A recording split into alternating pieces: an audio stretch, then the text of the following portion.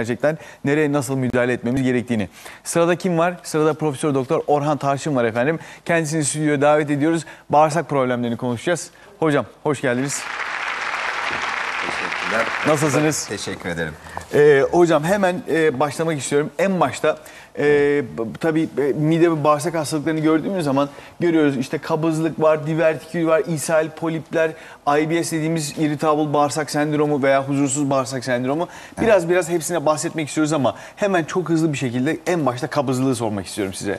Bir insan neden kabızlık şikayeti çeker? Çok yaygın. Çok yaygın. Öncelikle kabızlığı tarif edelim. Eskiden kabızlık olarak sadece dışkılamanın sıklığının azalmasını kastediyorduk. Fakat artık o biraz değişti. Evet, haftada 3'ten daha az dışkılama kabızlık kabul ediliyor. Ama artık günde bir kez ve katı dışkılama yine kabızlık kabul ediliyor. Fakat başka bir şey var beraberinde. Bu katı dışkıyı ıkınarak dışarıya atma. Yani bir, sıklığında azalma olacak. İkincisi dışkı katı olacak. Üçüncüsü de ıkınmayla dışarıya atma olacak. Bunların hepsi bir aradaysa ya da bir tanesi bile kimi zaman kabızlık tanısı koymak için yeterlidir. Ikınmayı tarif edebilir misiniz? Bir çömelerek ıkınma var, bir oturarak ıkınma var, bir de ayakta ıkınma var diyorlar. Evet. Şimdi çömelerek ıkınma. Bizim kastettiğimiz budur. Çünkü bir sebebi vardır. Çömelerek ıkınma olduğu zaman bakın burada bir açı vardır. Bu özel bir açıdır ve çömeldiğimiz zaman, hatta yeni tip tuvaletler kimi zaman çok yeterli olmadığı için biz hastalarımızın ayaklarının altına kabızlığı olanlara daha iyi ıkınabilmeleri için, daha doğrusu ıkınmayı çok fazla istemeyiz ama biraz daha dışkılamayı kolaylaştırıp o görülen açının kolay açılmasını sağlayabilmek için ayaklarının altına bir 15 santimetrelik blok veya yükseklik koymalarını olarak isteriz. demiyorum ama ve sonra çok özür diliyorum lafınızı böldüm ama burada çok önemli bir noktaya değiniyorsunuz. Hijyen açısından konuşmuyoruz ama evet, sağlık açısından veya rahat dışkılama açısından konuşursak eski tip alaturka tuvaletler daha mı o pozisyonu, o açıyı daha rahat veriyorlar?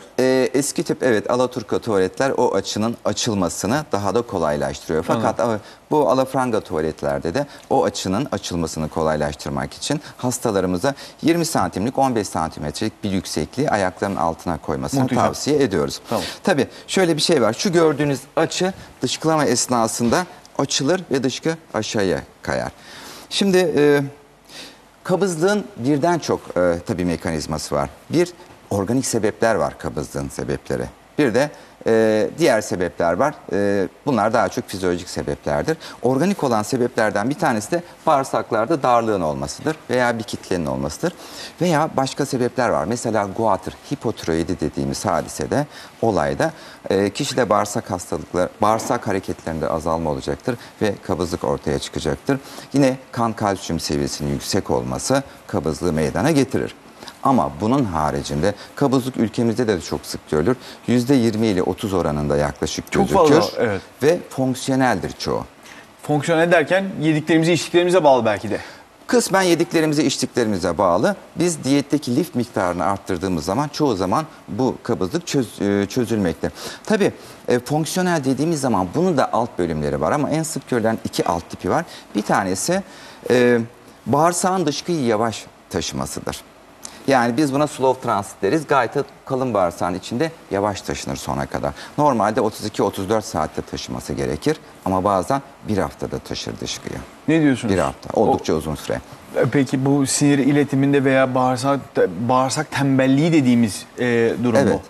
Kişiler kendi kendilerine bağırsak tembelliğine sebep olabilirler mi? Veya kullandıkları müsiller buna sebep olur mu? İkisi de olabilir. Bir tanesi, kişiler kimi zaman her tuvalete gidip tuvaletini yapamaz. O zaman tuvaletini tutar ve bu sefer bağırsağın içindeki o dışkı büyür. Fakat zamanla bağırsak bunu algılamamaya başlar. Onun için kesinlikle büyük tuvaletiniz geldiğiniz anda tuvalete çıkmanız gerekir. Hiç durmayın. Hiç durmadan direkt geldiği anda, hissedildiği anda çıkılmasını tavsiye ediyoruz. Hatta bunun egzersizleri de vardır. Onları da yapıyoruz. Nasıl egzersizler? Biz şimdi şöyle bir şey var. Kabızlığın ikinci bir tipi var. Egzersiz biraz da onda geçerlidir. Şimdi slow transit dediğimiz veya bu yavaş taşıma olayında karın kaslarını güçlendirmek, güçlendirici egzersizler ıkınmayı veya bağırsakların boşalmasını kolaylaştırır. O tip egzersizler var. Karın masajının saat yönünde karın masajının da bağırsakların yani veya işte kalın bağırsağın şeklinde işte buradan başlayıp sol tarafa doğru giden bir etkisi var mı? Pozitif bir etkisi var mı bağırsak hareketini arttırma açısından? Egzersiz dedik yani karın kaslarını iyileştirme falan ama masajla bir de yapanlar da duyuyoruz. Bu doğru bir yöntem mi? Aslına bakarsanız eğer ki tıkanıklık varsa biz ona fekalom diyoruz. Dışkı sertleşmiş ve kalın bağırsakta kalmış. O masajı biz de yapıyoruz. Zaten muayene esnasında onu biz hissederiz. Öyle ha. Evet. Tamam. Tabii egzersiz evet karın kaslarını güçlendirme bizim için önemli. Ama bağırsağı bir de alışkanlıklı haline getirip dışkılamaya ve belli bir saatte dışkılamaya veya hemen her gün dışkılamaya alıştırmamız lazım. Onun için biz kabızlı olan hastalarımıza diyoruz ki bu da bir başka egzersiz. Her sabah tuvalete gidin, en az 15-20 dakika tuvalette bekleyin ve dışkılayacakmış gibi bekleyin. Eskiden derdik ki gazeteyi alın okuyun veya iPad'i alın işte durun 15 dakika durun derdik veya 20 dakika. Bir de tuvalete gitmeden önce 2 bardak su için derdik. Çünkü su bağırsakların hareketini arttıracaktır. Gastrokolik refleksi arttırır. Ama zamanla... Şimdi şöyle mide burada kalın bağırsak komşu. Midenin büyük kurvatürü. Kalın bağırsak komşu. Mideye bir şey geldiği zaman dolayısıyla midede olan esneme kalın bağırsağı hakikaten bir masaj belki itekleme bir tetikleme etkisi. Gastrokolik refleks diyorsunuz zaten buna. Mideye sıvı girdiği zaman hemen kasılmaya başlayacak. O başlayan kasılma hareketleri aşağıya kadar bağırsağa kadar gider. Bir başlatıcı etkendir. Onun için biz kabızlı olanlar her sabah tuvalete gidin. 15-20 dakika oturun ama öncesinde mutlaka 2 bardak su için diyoruz. Yine o gün 3-4 kayısı, akşam 3-4 kayısı yiyin veya bunların kompostosu da olabilir ama kuru kayısıyı tavsiye ediyoruz. Biraz da egzersiz yapın. Diyetteki lif miktarını arttırın. Daha çok çavdar ekmeği yiyin veya tabii diyetteki yemekler lifi burada. yemek kimi zaman baklagiller olsun işte yeşilliklerimiz var, meyvelerimiz var. Bu ağırlıklı olarak hep liften zengin şeyleri buraya koymayı tercih ettik. Kesinlikle. Günde diyetteki lif miktarını 20 gramın üstüne çıkardığımız zaman kabızlık çoğu zaman çözülür. 20 gram oldukça iyi bir orandır. Tabii yani her gün böyle diyete biz fiber içeren gıdaları sokmak zorundayız. Çünkü az miktarda posa az miktarda fiber veya posalı gıdalar bağırsağa geldiği zaman bunlar içine su çeker ve küçücük bir miktarda olan o gıda kocaman olur, büyür. Ve bağırsak da bu sefer onu algılar, hisseder. Evet gayta var, dışkı var der içimde ve hareketlendirir, aşağıya doğru ilerletir. Aslında hacim ne kadar büyükse, dışkının hacmi ne kadar büyükse bağırsağın onu itekleme etkisi, gücü çok daha fazla. Tabii bağırsak daha kolay algılıyor ve daha kolay onu ilerletiyor. Evet. Ama eğer ki posadan fakir gıda yenilirse işte o kimi zaman bizim ülkemizde de çok sık oluyor.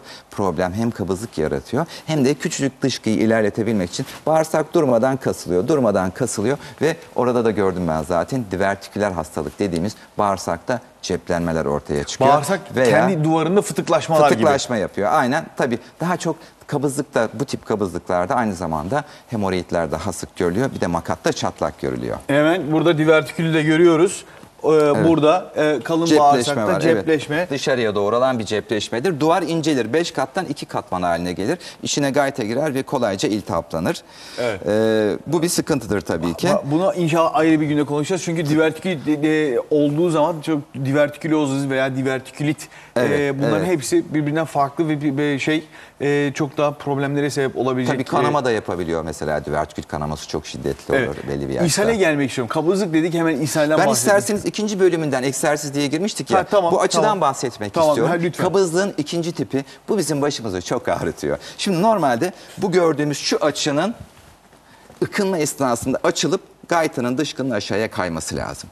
Ama titiz, dikkatli, itinalı birçok şeyi kafasına takan kişilerde bu refleks bu açılma, ıkınma ile bozuluyor ve açılmak yerine daha da kapanıyor. Hem kapanıyor hem de anal sfinkterler yani kapak alt taraftaki kendini kapatıyor. Halbuki normalde olması gereken açının açılması, gaytanın kayarken kapakların da açılmasıdır. Ama bu kişilerde tam tersi açı ıkındıkça kapanıyor, dışkı kayamıyor. Bir de altta sfinkterler, kapaklar kapanıyor. İşte biz bunlara özel egzersizler öneriyoruz. Değişik egzersizler.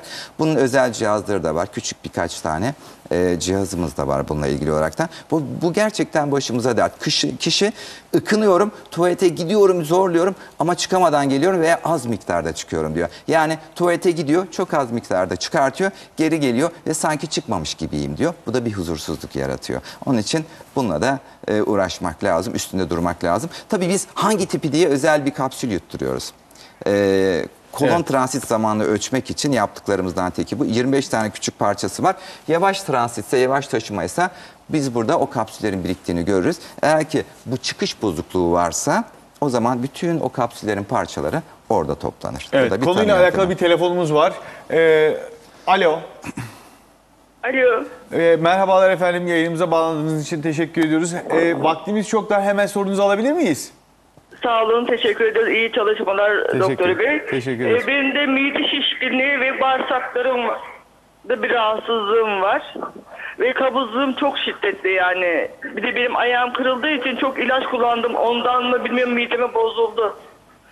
İlaçlarda Yani kabızlık Yapar. yapıyor mu? Kesinlikle kullandığınız ilaçlar çok önemli. Örneğin bazı tansiyon ilaçları biz bunlara kalsiyum kanal blokörleri veririz. Tansiyon ilacı değilim efendim. Efendim? Tansiyon ilacım yok da yani ayağım kırıldığı için Ağrı kesiciler yaparlar. ağrı- Örneğin haftada ayak kırılması durumunda tabii birçok ağrı kesici veriliyor. Haftada 7 taneden fazla parasetamol kullanmak. Çok kullanırız halbuki. Bazen 2 günde Parasetamol de kullanırız. etki ediyor mu? Tabii 7 tane bile kabızlık yapabiliyor ki diğer ağrı kesiciler de aynı şekilde kabızlık yapabiliyor. Çok ilginç. Türkiye'de kullanımı çok fazladır. Sadece Bu gibi parasetamol ağrı değil, kesiciler. diğer tip non-steroidlerin neredeyse tamamı. Evet. Biz iyi fikir olarak işte köylerimizi ziyarete gidiyoruz. Sağlık taraması yapmak adına. Şöyle diyebilirim, Türkiye'nin yarısı ağrı kesici bağımlısı. Evet. Yani bunu gerçekten görüyorum. Bütün hepsi belki de etken kabızlığa. Tabii biz zaten onu da sorguluyoruz. Hastamız geldiği zaman önce şikayetlerini, sonra hikayesini alıyoruz. İlaç bölümü burada çok önemli. Peki şimdi bu hastamız ayağını kırmış. Evet. Dolayısıyla hareketsiz. Edemiyor. Hareketsizlik kabızlık için bir risk faktörüdür. Zaten bir problem. Bir de ağrı Bir kesicileri ağrı alıyor kesici üstüne. ikinci. Ne yapacak peki bu hastamız? Şimdi biz tipini öğrenmek zorundayız. Halen kendisi buradaysa örneğin hani çıkarmakta mı zorluk çekiyor? Kalın bağırsağın sonuna kadar geliyor dışkı. Onu çıkarmakta mı zorluk çekiyor? Onu bir sorgulamamız lazım. Evet. Yayında değil herhalde izleyicimiz. Tamam. Peki Yani- ikisi için de bize söyleyin. Dışkılamakta en son aşamada problemi çekiyorsa ne yapacağız? En son aşamada problem çekiyorsa o zaman ona özel bir eğitim veriyoruz. Biz buna çıkış bozukluğu, outlet tipi veya çıkış tipi kabızlık deniyor. Özel egzersizleri vardır. Bağırsağınız Dışkılamayı dolu, öğreteceğiz. Diyeceğiz ki evet. Tuvalete gittiniz, yapmak istiyorsunuz ama yapamıyorsunuz. Evet, çok az bir kısmını çıkartıyor, tekrar geri geliyor. Biz özel egzersizler var, anlatıyoruz. Diyoruz ki elini hastamızın karnına koyuyoruz. Makat bölgesine de bazen küçük, çok basit cihazlar yerleştiriyoruz.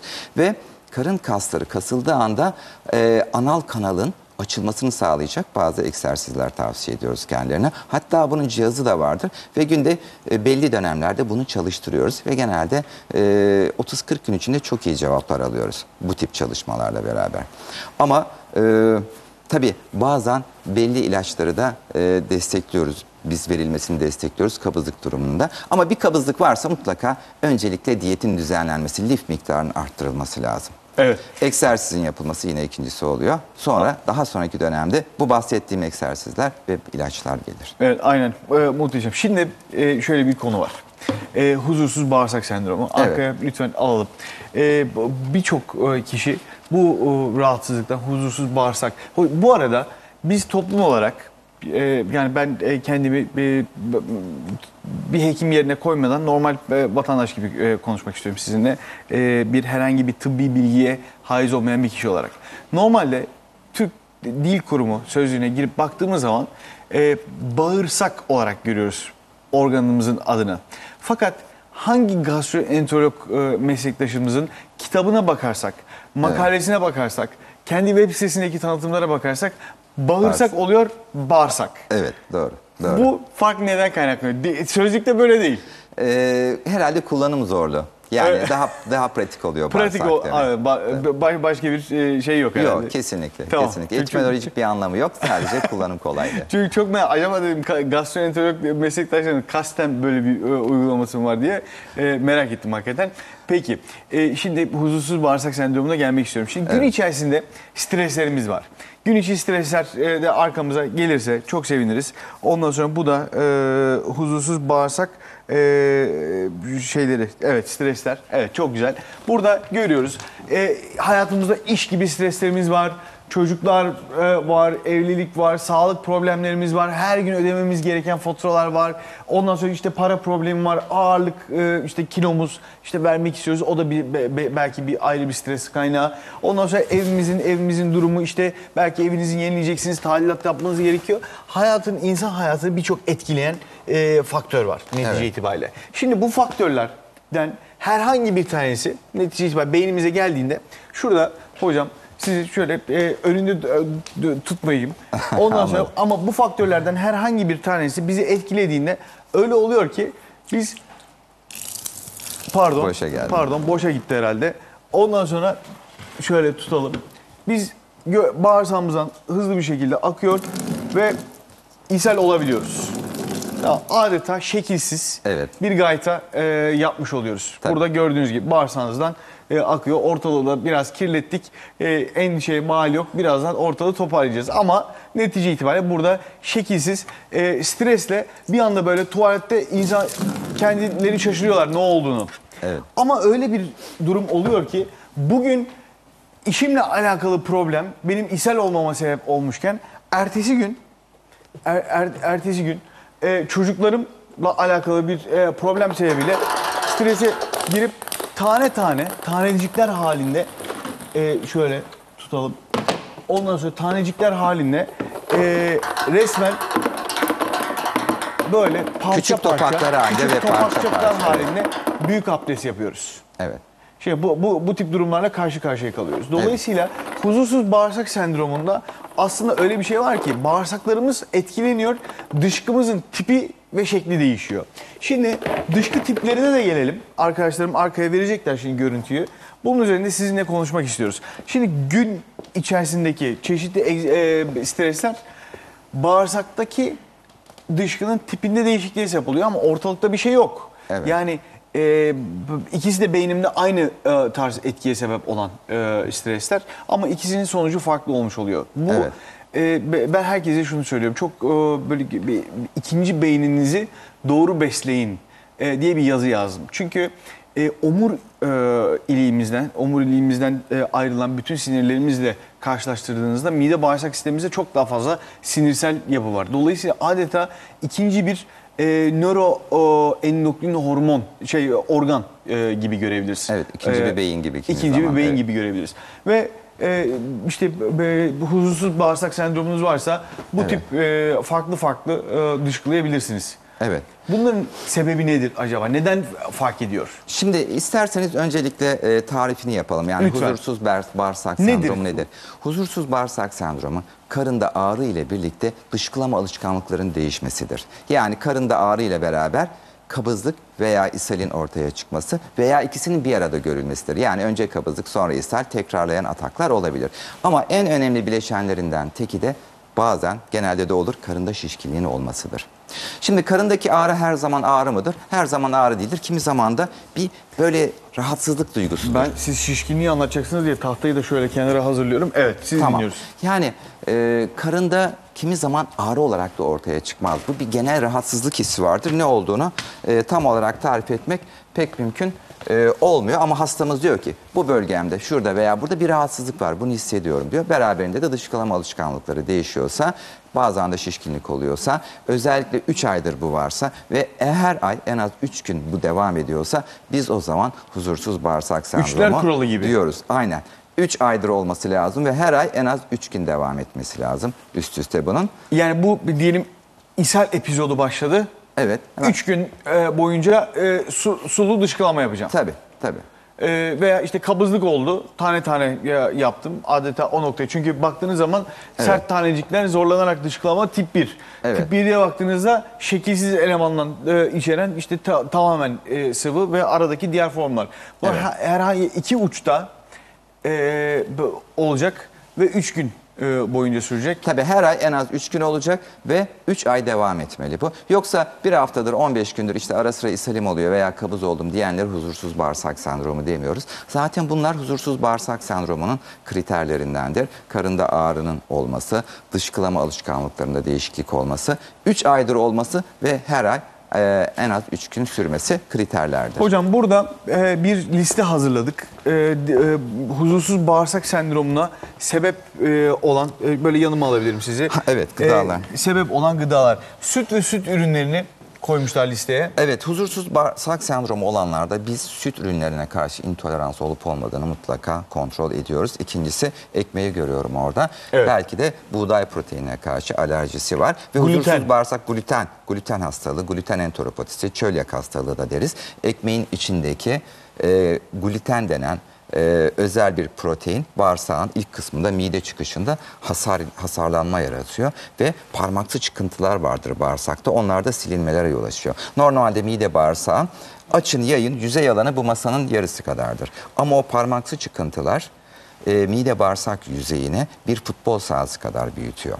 Şimdi çölyak hastalığı veya gluten ya da buğday proteinine karşı alerji durumunda o parmaksı çıkıntılar kayboluyor. Kaybolunca da tabii sindirim olmuyor. Direkt gıdaların çoğu dolaşıyor, kalın bağırsağa geliyor. Kalın bağırsaktaki bakteriler de uygunsuz bir şekilde parçalıyor gıdaları ve bu sefer açığa gaz çıkıyor. Kişinin şiddetli gazı oluyor. Aslında tabii huzursuz bağırsak sendromuyla karıştırılır. Biz başlangıçta bunun ayrımını yapmalıyız. Zaten huzursuz bağırsak sendromu tanısı koyarken mutlaka hastamızla konuşuyoruz. Hikayesini alıyoruz. Arkasından basit kan tetkikleri yapıyoruz. Ama üçüncüsü mutlaka çölyak testi yapıyoruz artık. Gerekirse de laktoz tolerans testi yapıyoruz. Süte karşı alerji var mı diye.